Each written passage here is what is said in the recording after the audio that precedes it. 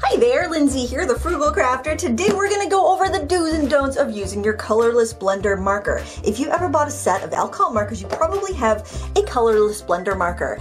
And they generally will have a chisel on one end, and they may have a brush or a bullet tip on the other end. Now, I find the chisel nib to be the most useful tip on a colorless blender marker. So if you've got like a Spectrum Noir Illustrator where you've got a bullet and a brush, you might also want to pick up one that's got a chisel nib. Most markers do have a chisel nib on them. So when I first got my colorless blender marker, it was when I first started with markers, and that was probably about 12 years ago. And I didn't have a lot of markers, so I thought, hey, I know, I'll get this colorless blender, and then I can blend my two markers together really easily. So what I would do was I would get my marker out, and I would color like half of it with one color.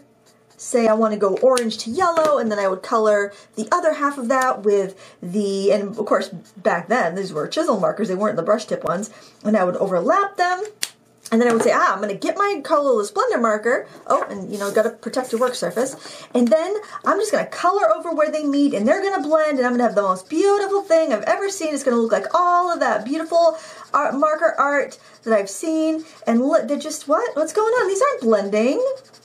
How come these aren't blending? This is supposed to be a blender marker. It's not blending at all. So I realized, well, that's not the best way to use this marker. And I kind of thought the marker was useless, and I never really used it that much for a while. But then I learned how to use it properly, and that's what I'm going to teach you today. So let's say you're a beginner and you don't have a lot of markers, and you want to blend a yellow to an orange like that. Well, one thing you can do is you can take that colorless blender marker and you can use a technique called priming. And that's when you go over the entire area that you want to color, and you first put in your clear marker. Now you can hold it up to the light. I can't really show that on camera, but if you hold it up to the light and you see that it's translucent, you know you've saturated the paper.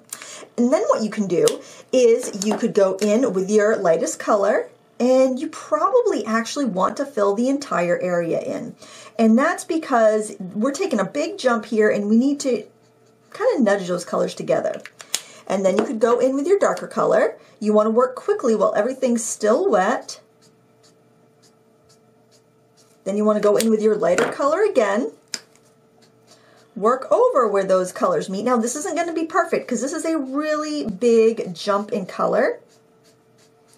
And you just keep working those colors back and forth until you get somewhat of a blend. Now we'll go back in with the darker color. Now you really want to make sure you have something to protect your work surface underneath, because you are really going to be saturating. Now look at the edges of this, this square that I'm doing. It is starting to flood the area. So when you're going to do this technique and you're really going to saturate your paper, you need to make sure that you stay within the lines a little bit. So when you're first priming that, I would definitely keep within the lines, maybe a 1/16 of an inch, and just be careful as you add color. So this is still really wet, so it's not going to show the proper colors yet, but then you will be able to see that you get much more of a transition here, a much more smooth transition here than you got there. Okay, and here are some dry examples. This is those two colors trying to blend together using the first method, which is what we probably all tried when we first got our colorless blender, and this is when we prime it first. Okay? So it's just a much easier way to do it. Now let's say you decide to start off again, like coloring, you know, you colored half of it with the yellow.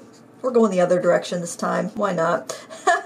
You colored half of it with the yellow, then you did the other half with the orange, and then you're like, oh no, I forgot, that doesn't work, what can I do? Okay, so rather than just blending where they meet, you want to color the entire area. That's going to help smooth things out and not get that bleached out effect in the center.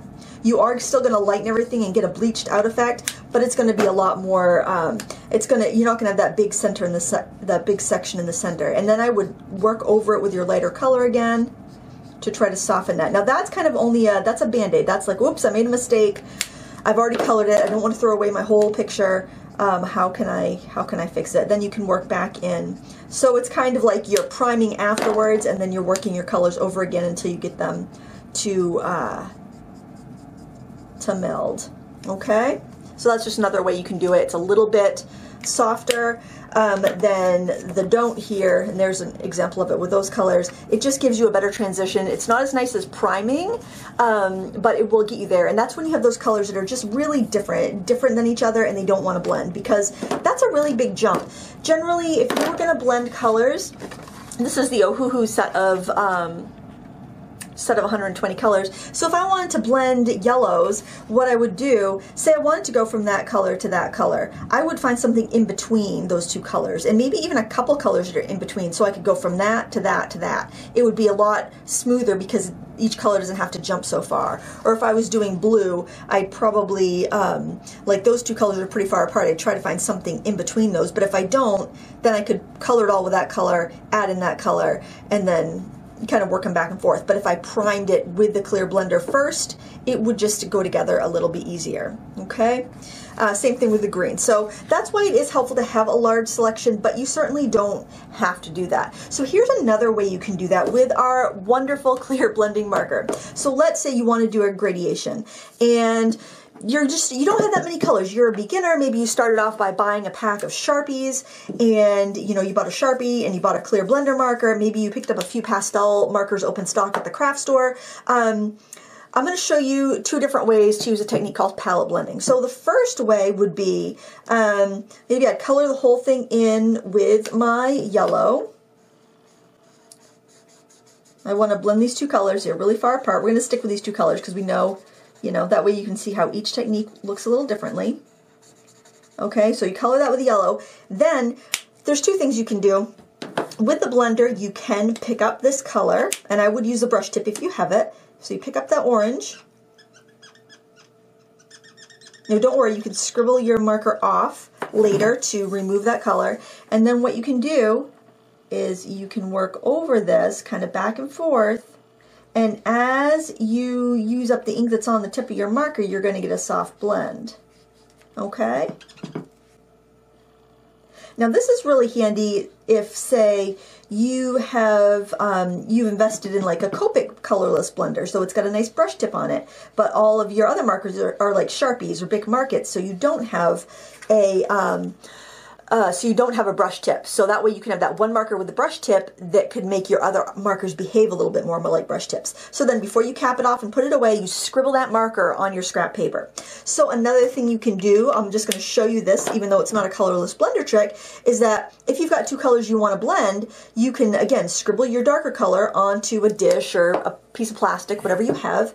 Then you can take your lighter tone and you can pick it up with the tip of that marker, and don't worry, it's not going to ruin it. And then you can do this all kind of in one go. Now I recommend you finish, well, be a little careful, you don't want to go out the edges like I did, but although I'll show you how to clean them up in a minute. Whenever you start with more color, you want to start it at that end. So that's if you have a set of markers, maybe you don't have the colorless blender and you want to do that same trick. Okay, so it's just another fun way to use your supplies. So that's called palette blending. Okay, now another thing you can do with the clear blender is you can blend a color to white. And to do that, that's best used with a pale color, but you can use it with a darker color. For one way to do that, let's say you want to blend this, look how dark that blue is. That's going to be difficult to blend if you colored it right to your paper. But you can take, what I would do actually is I would pre-prime this area if it's large. You don't have to do that if it's small, but if it's large, you pre-prime this area. Then you're going to pick up the color with your marker, and then you're going to start here on the darker edge. You might have to load up a lot more in your marker. And you are just going to work back and forth, and it's going to get lighter as you go until it's finally blended out to white. Now starting with a dark color like that, the only downside is that you can get kind of like a speckly effect to it because you've got a lot of alcohol in there and you've got a lot of really dark ink that's not dispersed. So that's the only downside, but you definitely could use this to get some really nice shading done.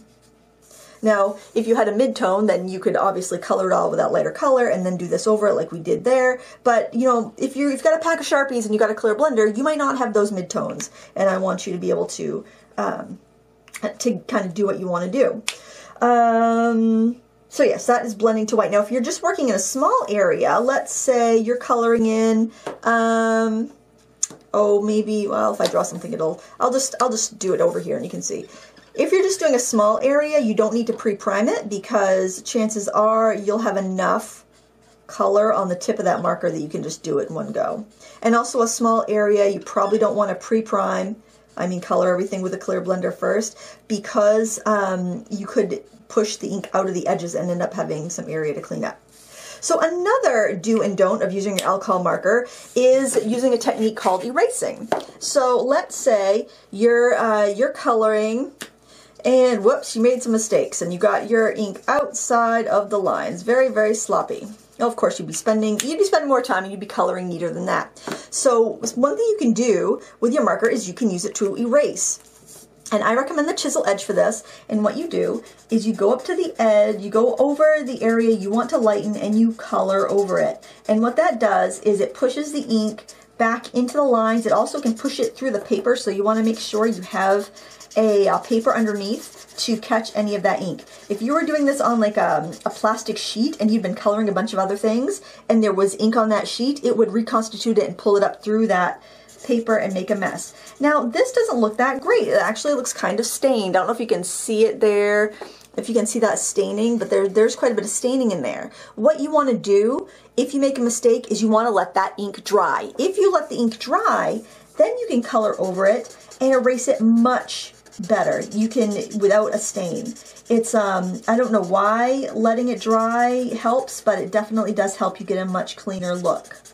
It's going to be hard to see until this is dry, but I do have a dry example that I can show you. So you basically just firmly color over that with your chisel nib. You probably could use the brush nib, but I feel like it would give unnecessary wear and tear.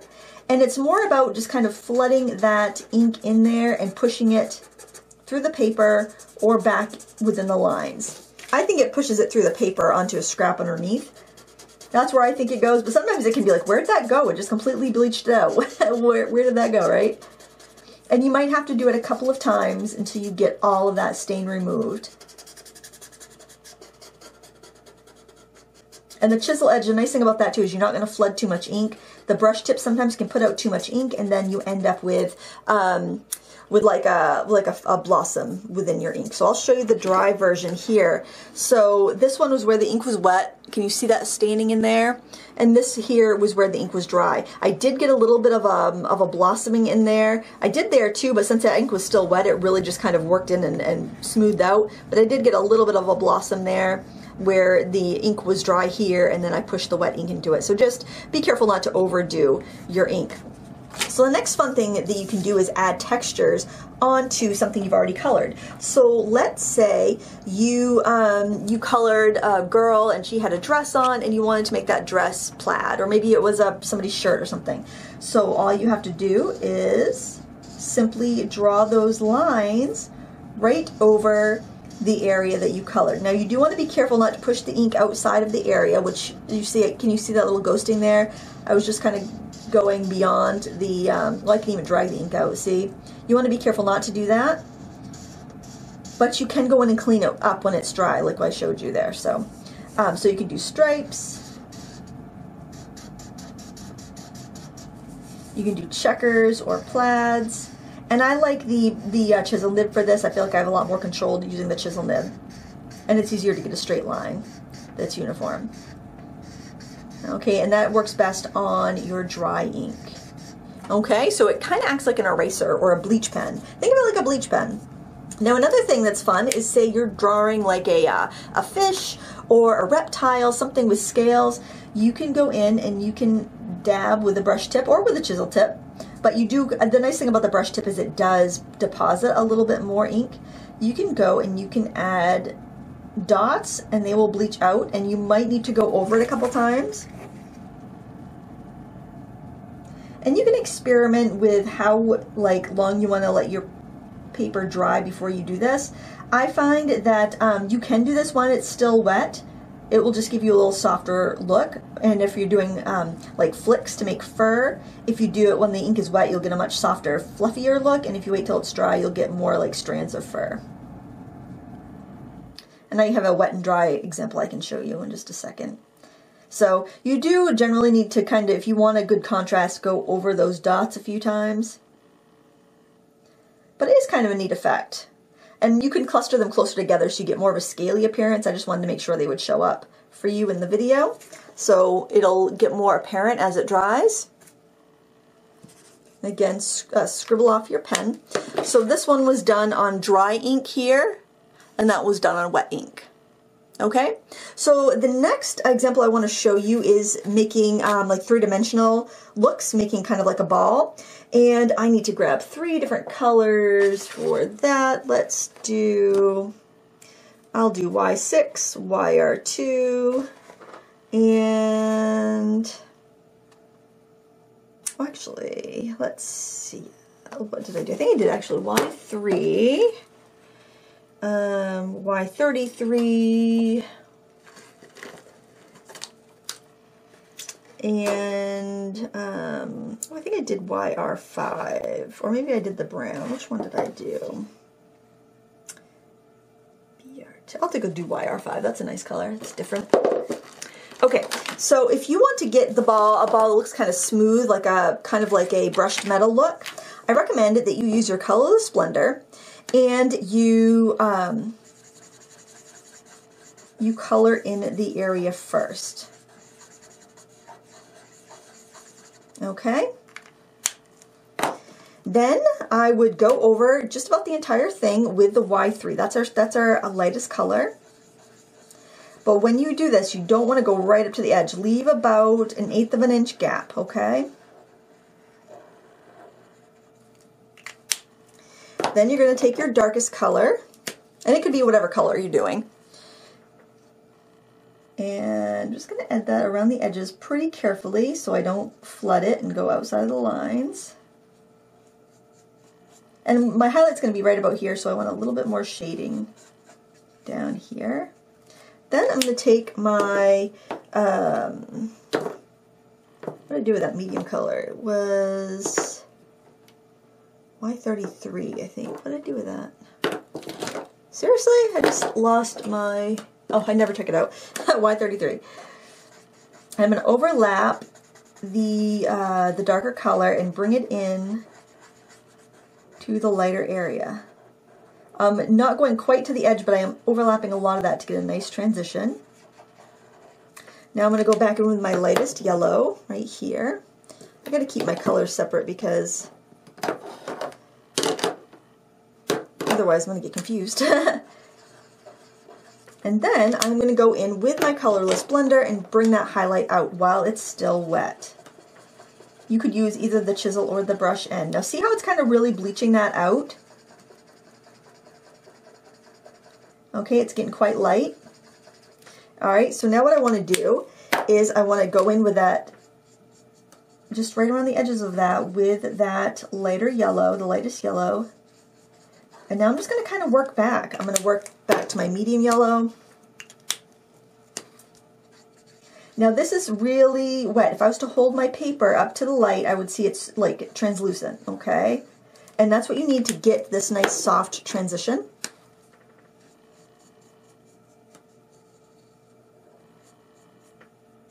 And any place you see a hard edge, you want to just go back, you want to go back in and blend it. I think that's pretty good. I don't think I need to do any more than that. So when that dries, I'm going to have a really nice, soft, smooth look. Now let's say I want a shiny look. So this is about what that's going to look like when it's dry. Say if I want a shiny look, I'm going to do something a little bit differently. I'm not going to use a colorless blender until the end, until it's dry. So what I'm going to do is I can start with the lightest color and color all over it if I want to. Maybe I'm working on paper that doesn't blend very well, or maybe I'm just new and I need a little extra time to work. So I can color most of it with a lighter tone. So again, I'm priming. This time I'm priming. Instead of a clear blender, I'm priming with my lighter color. Okay, and then the next thing I want to do is I'm just going to go right in my dark because I don't want to oversaturate. I don't want this to bleed out, so I'm just going to go into my dark color. By the way, I'm working on Nina Classic Crest Solar White Super Smooth Cardstock. I find that to be the best for alcohol marker blending. I'll link it down below along with this set of markers that I'm using. Now I'm going to go with my medium color. I'm going to color over the brown, the browner color. I'm going to just kind of make sure I keep those edges wet. Make sure I've got a nice transition. Also, when you're coloring over the darker color, helps because if your colors aren't a perfect match, not in the same color family, they'll mix together and then you'll have a much nicer look. Now I can push this back too. I can go over any of those colors with my lightest and make it a little bit more blendy. Now that's a little too light. I feel like I want to go in and darken it a bit. Now you can almost see the ink puddle there because the paper is so wet. So if your paper looks like that, just make sure that you're not going to flood it outside of the lines. But if you do, you can use the eraser trick. Which I don't even think I left that one dry long enough because it's still stained a little bit, but we can go over that and lighten that up a little bit too. So my lighter one. Now I need to make sure I let that dry before I do anything else for highlighting or the effect isn't going to work. But while I'm waiting, I can go back to my first example here and I can bleach out some more of those stains. Now clearly you wouldn't want to be this sloppy when you're coloring, but I just did that to kind of just illustrate how you can erase your mistakes. Now I can see that lightening up quite a bit on the second pass through. And also I like to use a chisel tip whenever I don't need that brush tip, whenever possible, because it just lengthens the life of my brush marker, because you will start to wear down the tip. The only Copic nib I ever had to replace has been on my clear blending marker. I could go in here, I could go in and lighten up the areas that bled out of here. I could do that here as well. You know, of course, it'll save you a lot of time if you're not sloppy to begin with, but that's really going to help you. That's really going to help you with your blending and your cleaning up and getting a good look. Now you can see how much lighter that is. I mean, it's still translucent, so it's not showing the complete bleach out effect, but as it dries, it will. So another thing I want to show you, because we do need to let that dry. We're still letting that dry. If I hold it to the light, it's still transparent, it's still translucent, so I know it's not dry. So another technique I want to show you, it's the blend out to white technique, but it's when you have a few more colors. So let's look at our color chart here. Let's say I want to make something really soft. I want to make something that's like a marshmallow or something. I want it to go from that color to white. So I could take that color, PB7. I could take that color, BG4, and this is why you swatch your colors out, because you can't always go by what the numbers on your and what the letters on your marker say. If you have an actual swatch, you can look at that and say, yep, those two will go good together. They look pretty good to me. So if you want to blend out to white, we'll do this on, we can do this right here. I recommend that you start off by coloring the entire thing with your clear blender, or at least half of it. You don't even have to do the, like, where it's going to be real dark, but at least color mid-range to highlight area with your clear blender. Now I can look and see that it's translucent. I wish I had some way I could show you that, but trust me, you can kind of see through it. Then I would go in with my darkest area. So this is the darkest anything's going to be. This technique is really popular with card makers, like coloring like cute little animals and things like that. I see it a lot. And I can go in with my medium color. I'm going to color over all of that blue. And I'm going to bring that up. And look, it just automatically kind of wants to go to white.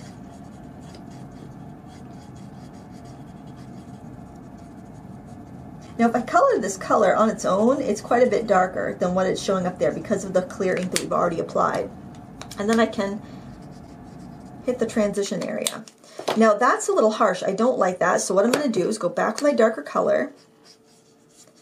I'm going to go over my darker area, not right to the edge because I don't want to get that blooming. I don't want it to spill out of the edge and over, like, feather out. I was a little sloppy there, but I'm going to hit the edges again. The key to a lot of smooth coloring is a lot of just working your color back and forth until you get the look that you like.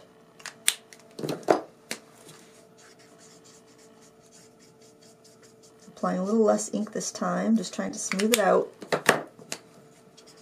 Going in with that medium color, just overlapping a bit. If your ink is all wet, you don't have to keep working over the entire thing, especially if you've got a cardstock that really likes to blend like this Nina cardstock does. And I'm sure there's other brands out there that work really good. This is, I think, the most affordable stuff that I've come across. And there we go. It's not dry, so it's not going to look perfectly smooth yet, but there you can see the idea. So what I'm going to do now is hold this to the light and look and see if that is dry yet. I think it's pretty well dry. It might not be 100%. Give it a little more time at home, but I want to show you this technique and not have the video super duper long. I'm going to take the chisel edge, and on my highlight area I am going to firmly color in a circle. And that's going to give me a hard edged highlight. See that? And the reason we're getting that hard edge, that ink is getting pushed to the outside of my shape here that I'm making. Now it might be easier to get a circle with a brush tip, so go ahead and use a brush tip if you want to. You don't really have to press hard. You just need to get that ink in there. Now I'm going to put like a reflection over here, so I'm just going to go back and forth in a kind of crescent motion. And that's just bleaching that area out there. I can put a couple little circles over here for highlight, or even a line if I want to. But I think the main reason to use the chisel edge is when you want to have the accuracy, like to clean up a mistake, and you want to save wear and tear.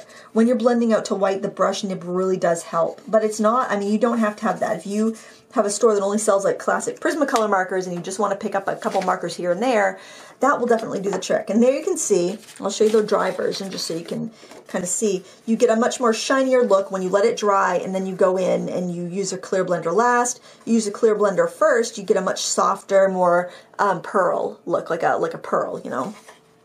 So there you have it. There are some ideas on how you can use your colorless blender the right way. I know this is probably what we all try when we first get our colorless blenders, but using them as a bleach pen or a highlight pen, if you think of it like that, it'll make your life a lot easier with your coloring. Or if you think of them as a primer, so you're going to put that on first because you want things to blend. That's how you use a colorless blender. Thank you so much for watching. If you have any questions, you can leave them down below. I'll link everything I used, and I hope you give these techniques a try with your colorless blender. Oh, one more tip I want to share is actually using these with colored pencils.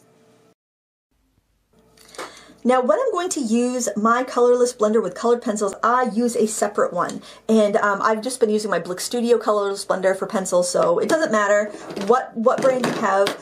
Prismacolor used to sell a colorless blender marker marketed to use with the color pencils, and actually I used that before I ever used any markers at all. So I was very familiar with that technique. So what I'm going to do is I'm going to start by coloring a really light layer. Now this is a very smooth cardstock, so it's not really what I would typically use for colored pencils. I tend to use something that's got a little bit of grab to it, like a drawing paper that's, you know, not super slick like this. But you could put your lighter color. I'm also going to do this over here too. Lightest color first. And take your time. I'm just doing this for example's sake. I'll show you how to do a sphere and how to just do a gradient. Then I'm going to do my medium color. Make sure my contours kind of go with the shape. And I mean, you don't want to press really hard and leave dark marks, but you don't have to be like super careful with this. It's the same technique as like using Gamsol, but you've got it in a convenient marker. And this is you know, alcohol, not mineral spirits.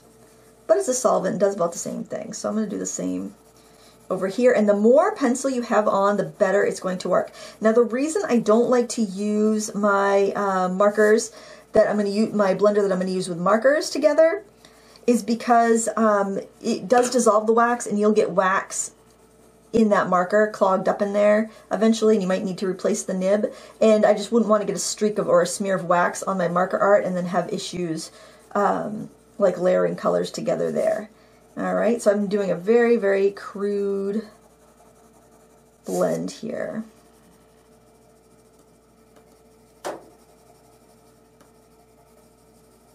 This is riveting footage, I'm sure, and you could work back over if you feel like you don't have enough stuff in there, because you really do want to make sure you have plenty of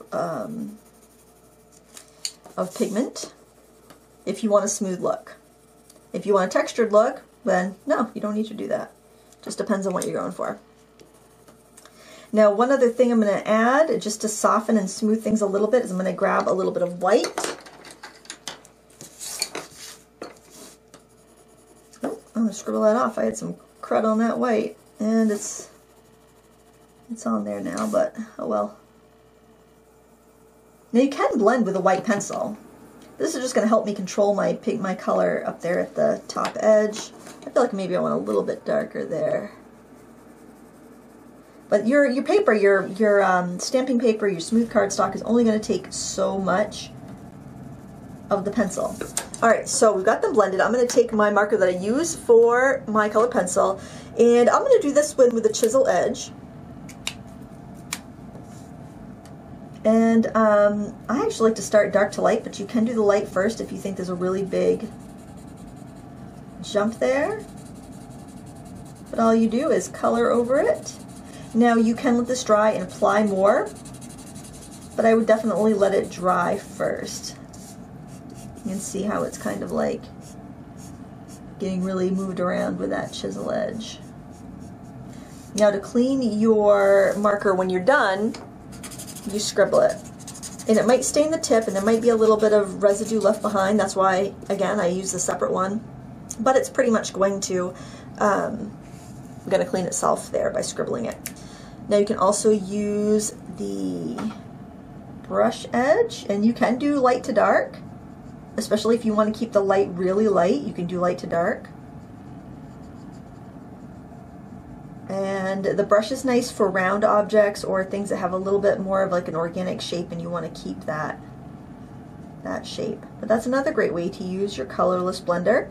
You use it with colored pencils, and just make sure you put enough down. And there you have it. So maybe you have a limited supply of markers, but you've got colored pencils. You can always layer your colored pencils on top and then go in and blend them again with a clear blending marker. This is obviously alcohol-based markers. Water-based clear blender markers are a little bit different, and if you're curious about that and want a video on how to use a water-based colorless blender marker, let me know in the comments below and I can do a video on that too. Thank you so much for watching. Please give me a thumbs up before you go if you like videos like this, and until next time, happy crafting!